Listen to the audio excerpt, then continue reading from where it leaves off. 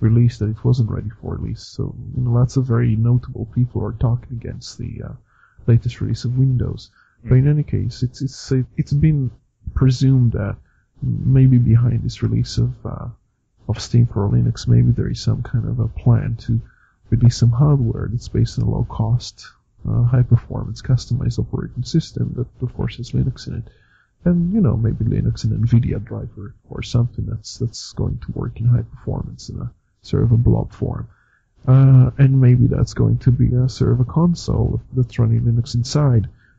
I only saw it in one place. I don't think there is any real substance to it. I think the intention Steam might have is for people who can install a Linux-based operating system. In their case, it's only Ubuntu.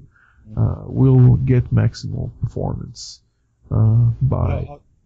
I'd never knock at the possibility of a Linux-based gaming console coming to the fore, because if you look at the console industry especially, the customer base is very transient. And if you look back in history, when we had the Nintendo 8-bit history, obviously then we had the Super Nintendo after that, and that was horrendously popular. Now, with the popularity of the Super Nintendo, if you were going to make a prediction at the time, you would say that the N64, which was the next version up, when that came out, was going to be the same hit that the Super Nintendo was. In fact, it wasn't, and the N64 fell behind, certainly in the UK and the US. The N64 fell behind the PlayStation, which was a surprise from Sony. Now, after the Sony PlayStation 2, you would think that everybody would want to buy the PlayStation 3, because the PlayStation 2 was horrendously more popular than the original Xbox at the time. Yet Microsoft then jumped in with the 360, and they started selling more, and they got in. So it's a very transient. I don't think there's a lot of loyalty in the. You have to invest a hell of a lot of money and possibly tolerate many losses for many quarters, maybe 3 years, 2 years before you, if you even, so the investment you'd have to get for it, capital, venture capital. It's huge. I mean, but now it's all about services as well. You have Netflix and all the other services coming to the consoles, or already here, sorry. And I do think for gaming wise, it's going to be removed from the desktop PC. I can't see it. Not that there isn't big supporters. Is Netflix supported on PlayStation? Yes, I believe it is. They very much insist on not making it available for Linux, even though it would be easy. I think it's available for Android. But it should be noted that the CEO of the company was on the board of Microsoft until about 2 months ago, a month and a half ago, something like that. So it's quite clear, that I know this about. He's not the only person in the company that's from Microsoft or connected to Microsoft, but Netflix has always been kind of behind the scenes, very friendly with Microsoft, so they wouldn't be so nice to. It is. Netflix is on the PS3. I think, it is in the UK as well. It's not just the US service. But I think desktop PC gaming is going to go, not because there isn't the die-hard fans that want to upgrade the computers ad infinitum to match the specs of the new games, but because of the fact that there's so many issues surrounding it. You have the development costs, I think, which are an issue because of the fact that a PC game isn't like developing one for the Xbox 360, where everybody's got the same hardware, and that one size fits all. You have a multitude of problems with people's hardware and conflicts that you weren't aware of, and with all the best will in the world, you can't test a game for every configuration of PC that it's going to land upon. So you've got that. You've also got the piracy issue, and it's always traditionally been the easiest system, the desktop PC, to get the pirated copy, for want of a better word, of a game on the PC. A lot more difficult for the PlayStation or the 360. So I think the desktop gaming is going to go because it won't be seen as viable, and companies will invest more in developing for the consoles, which makes more sense because the piracy loss is less, and in addition, the development costs. Is it really a loss, though? Sorry? Is it really a loss? Well, for individual developers, I can agree with the fact that if there is an abundance of games, there might be less sales. But if you're a developer and somebody's copying your game, the question is that person somebody who would have bought it for money in the first place? So I would be careful to perpetuating the myth that that if somebody you say pirated, but if somebody copies your game or something and gets it for free on the web, it actually reduces your sale. The same goes for a book. Yeah. I mean, we could argue. I mean, I can't prove it any more than somebody can disprove it, and I think that in a lot of cases, piracy does aid the spreading of the word of a good title. Yeah. I think piracy does damage the titles, especially in the movie world. Piracy does damage the films that shouldn't be sold in the first place, that are below quality, that people didn't want to buy and get misled into buying.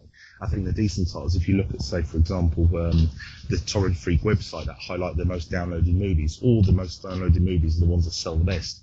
So I think if you have a product which is good value for money and it's one that people wouldn't see, then piracy will benefit it. I think it just brings to the fore the poor titles which people shouldn't be wasting money on because they're not up to scratch and they're not what they're advertised as. I think that's where piracy harms. And one could argue that's not necessarily a bad thing.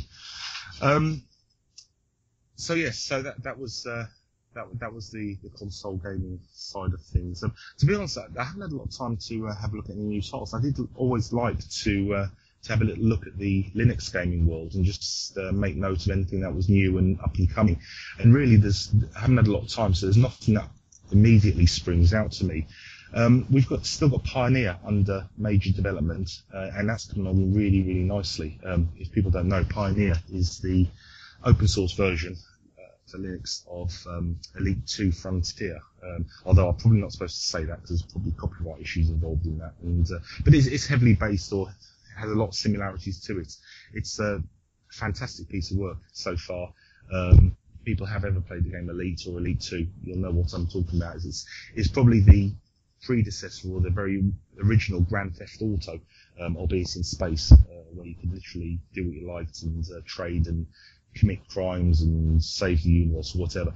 Absolutely fantastic. If you want to check that out, there will be a link on the show note to its official site. It's in heavy development.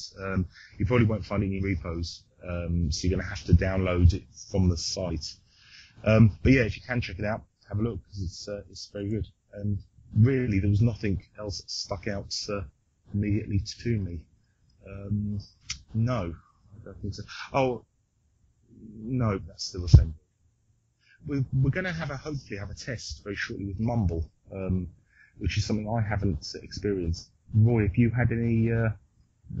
Well, the version I have and the version that's available for my distribution, the 2010 LTS. My main desktop is Ubuntu. My other alternate desktop is Debian. But on the repositories of this distribution, I only have an older version of Mumble. So the one I have does not have the record option.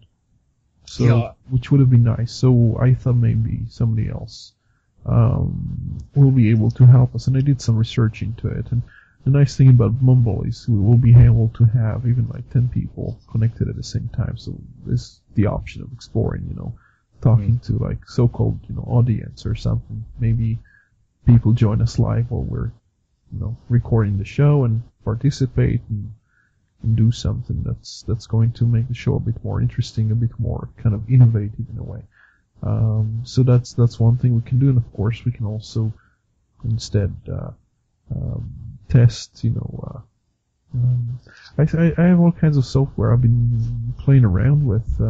We also used to play around a lot with video back about a year ago, more than a year ago. We can still try and do that on occasions, but. I'm looking at my version of Mumble, and it's like yours. I'm not sure the exact release, but this has come from the Ubuntu repo, so it's probably an Ubuntu-specific compile. But I've got the record. Mine's from 2010 as well, and it has got a record button in it. So yeah, so it means we can basically do the show in Mumble, and you'll be the one recording. I suppose we should do that. But just very quickly. Yeah. Sorry, I was just going to mention something that I was meant to say. Very early on in the show, and it was something I saw the other day. I was watching a documentary, BBC 2, I think it was, on icebergs. It had the chap from Spring Watch or Autumn Watch or whatever's on at the moment. This, for people that don't know, is a UK show that sticks a video camera at wildlife in various forests around England and watches things. It's something my good wife likes watching. I can't stand. But there was a very interesting documentary afterwards about icebergs, and they were cataloguing and mapping the icebergs with sonar and using tracking devices to go through the water channels within the iceberg to find out how it's actually moving. Anyway, that's by the by. The software they're using to do all this was Ubuntu. I noticed just the camera very quickly pans onto the boat where they're coordinating all the different sensors and equipment that they had set up, and they're using Ubuntu. I believe it was, I can't exactly say, but I would guess it was around the